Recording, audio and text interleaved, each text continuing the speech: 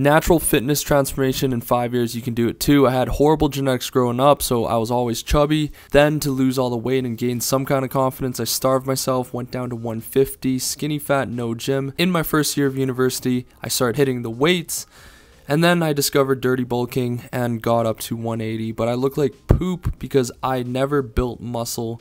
You can see here I was just plain fat, had no muscle at 180, and then I would cut down to 160 from 180, but bounce back right to 180 when my quote-unquote cut ended. And I didn't look good at 160. I looked like a shrunken version of myself at 180. So year 4 is really when I hard bulked up to 200, 230 properly, and I have a whole video detailing that. And then year 5, cut down, looked like a Greek god, 170 to 180, but took 5 years. Welcome to my channel. The entire video of actually what this first minute is coming right up. My name's Dylan. I hope you guys enjoy the video, and hopefully this can inspire you guys to chase your dreams. My realistic 5-year natural fitness transformation broken down by my starting point, my middle ground, my end point, and where I am currently. Welcome back to the channel. My name's Dylan. I do all things in the fitness, motivational, business, and career space to help better you. And today we're going to be talking about my 5-year fitness transformation. No steroids, no testosterone, just hard work, experimentation, and training. Honestly, training and dieting. So learn from my mistakes. Don't be like me. And you'll probably get to where I am with good genetics in less than the 5 years it took me, because I really had no resources to teach me how to properly bulk up, get muscular, get shredded, get lean, get aesthetic. So first we start off with the beginning. This was before I even found the gym. When I was growing up, I was super chubby. I have chubby DNA, meaning I gain weight really easily. I don't have a fast metabolism, so growing up I was not the most aesthetic kid. I was a little bit overweight. I still played sports though, but my eating was out of control. Fast forward, I got really skinny when I finished high school due to starving myself, and I also got really into cardiovascular activities like basketball, boxing, you name it, and I got super skinny, but I thought I was very fresh. I thought that this is what being attractive looked like. And in my first year of university, that's when I discovered the gym. This is the euphoria phase. This is the phase where if you think you're just going to pump out a bunch of iron, pump a bunch of reps in the gym, you're going to be jacked. You feel jacked, honestly, when you're in the gym and you get that pump on. So first year of university, I was weighing around 160-ish, pumping iron, working out 6 days a week with my good friends, and I wasn't getting strong. I had bad form. I was just doing the quote-unquote hard work, being at the gym, which I enjoyed because it took stress off of my engineering degree and the studying. So working out about 2.5 hours a day non-stop, and the progress was okay. You know, you get the newbie gains, but I was scared of becoming fat again, so I really didn't eat too much, and I didn't eat that much protein, which isn't good.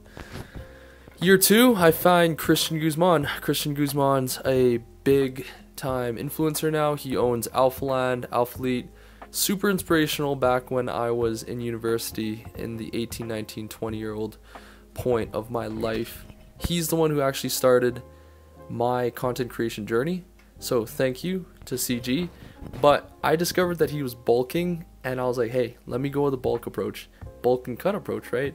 So second year of my university degree, I bulked up, dirty bulk, didn't care about the macronutrients, didn't care about the protein. And again, I didn't know what I was doing in the gym. Bad form, ego lifting, 2.5 hours in the gym, just wasn't knowledgeable in the correct way to train or eat. So I put on weight. I went from 160 all the way to 185 in a matter of months. Not even prolonged months, but like 3 to 4 months, and then I plateaued. And I look like crap. Here was actually my entry video to Christian Guzman's summer shredding at the time.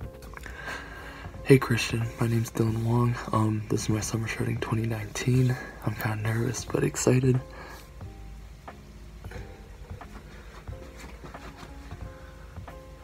So, and then I'm about to go weigh myself, see how much I weigh.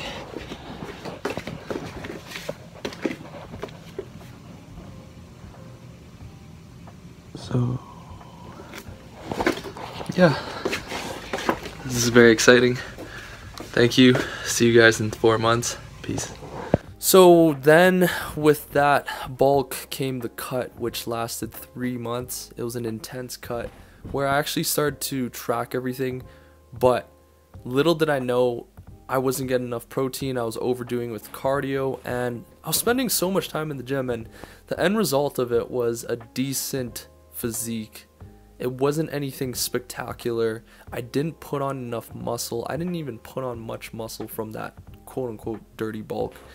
And I did this for the next 2 years. I would bulk up and then cut, bulk up and cut, and every bulk was an excuse to just eat like shit while training decently.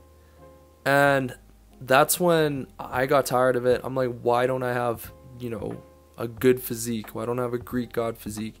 So what the problem is with naturals, you can't just bulk for 5 to 6 months. Minimum, you should be bulking for 8 months, and that's on the shorter side. So in my last year of university, I did a crazy bulk, and I documented it every step of the way. I got up to 230 pounds, and I sat there for months.